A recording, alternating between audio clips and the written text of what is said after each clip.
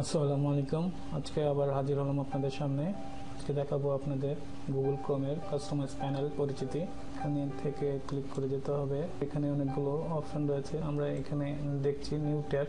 তো আমরা পূর্বে জানি যে আমরা নিউ ট্যাব খোলার জন্য এখান থেকে খুলতে পারি, অথবা কন্ট্রোল টি দিয়েও খুলতে পারি। আবার কাস্টমাইজ প্যানেলের এখান থেকেও আমরা নিউ ট্যাব খুলতে পারি। তো এখানে নিউ উইন্ডো, এটি ক্লিকের মাধ্যমে অথবা কন্ট্রোল এন এর মাধ্যমে আমরা নিউ উইন্ডো ওপেন করতে পারি। ইনকগনিটো উইন্ডো, এটি সম্পর্কে আপনারা নিশ্চয়ই জানেন। এই উইন্ডোটি কোনো হিস্ট্রি সংরক্ষণ করে না, যেগুলো নর্মাল উইন্ডোতে সংরক্ষণ করে। এটির ইন্টারফেসটি এরকম। এবার আমরা হিস্ট্রিতে আসি। হিস্ট্রি, এখানে আপনি যা কাজ করলেন বিষয়গুলো দেখতে পাবেন। শর্টকাট মেনুতে কন্ট্রোল এইচ দিয়েও যেতে পারবেন, এখান থেকেও যেতে পারবেন। আমি এখানে আমি আমার হিস্ট্রি দেখতে পাবো, আমি যা যা ব্রাউজ করেছি। এবং আমার হিস্ট্রি যদি আমি কেটে দিতে চাই, তাহলে আমাকে এখানে ক্লিয়ার ব্রাউজিং ডাটাতে যেতে হবে। এখানে ক্লিক করার পরে সেখানে ক্লিয়ার ব্রাউজিং ডাটা শো করা হবে।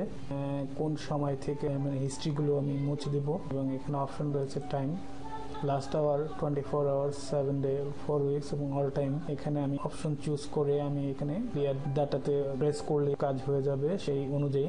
এছাড়া অন্যান্য অপশনগুলোর মধ্যে আর যেগুলো বেশি ব্যবহার করতে হয়, সেটিংস থেকে আমরা প্রদর্শিত জিনিসগুলো আমরা পরিবর্তন করতে পারি। আমরা সেটিংস অপশনে যে আমরা প্রয়োজন মতো সেটিংস করে নিতে পারি।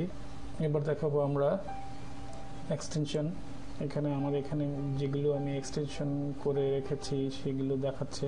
তো আমি যদি নতুন কোনো এক্সটেনশন যোগ করতে চাই, তো গেট মোর এক্সটেনশন, এখানে ক্লিক করে আমি এক্সটেনশন যোগ করতে পারবো। যেমন গুগল ড্রাইভ।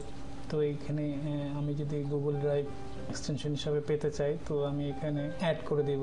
অ্যাড এক্সটেনশনে ক্লিক করতে হবে, কিছুক্ষণ সময় নেবে।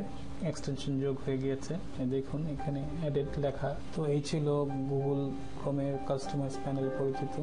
তো আজ এই পর্যন্তই। পরবর্তী পর্ব দেখার আমন্ত্রণ রইল। সে পর্যন্ত অপেক্ষায় থাকুন। আল্লাহ হাফেজ।